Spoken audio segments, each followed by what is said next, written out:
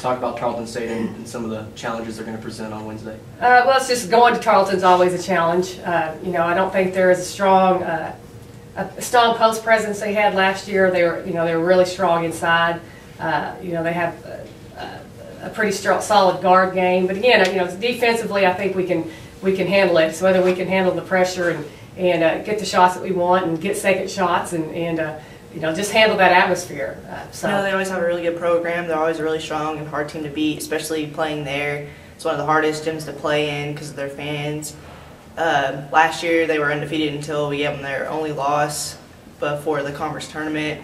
So it's going to be a big game for us to win. It's always a very challenging game to play them, you know, at their home court. It's always really loud, crazy fans, the energy's going, but you know, we haven't had the best of luck the past few times that we played there, but tomorrow night we just have to go out there and get after it, and hopefully our luck will turn around and we'll bring home a W. Well, we go out there, I think, with the mindset of just play good defense and control what we can control, and just the offense is coming along. You know, we just you know, not trying to press it, but things are coming along there offensively, getting some contribution.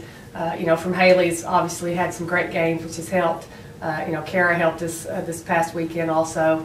So a little more depth off the bench is helping. But, you know, again, we just focus on playing good defense, and we know we can stop the other team, and then just hope that we can score enough points to win. Our defense, I think it always starts with our defense. We just have to, you know, communicate and talk to one another and really stay intense on the defensive side, and then it'll carry over into our offense. Not getting into foul trouble and blocking out and crashing the boards. They have one girl that likes to penetrate and draw a bunch of fouls, so we got to be smart and not foul her. And then they have another really good, fast three-point shooter. You can't allow her to shoot any threes.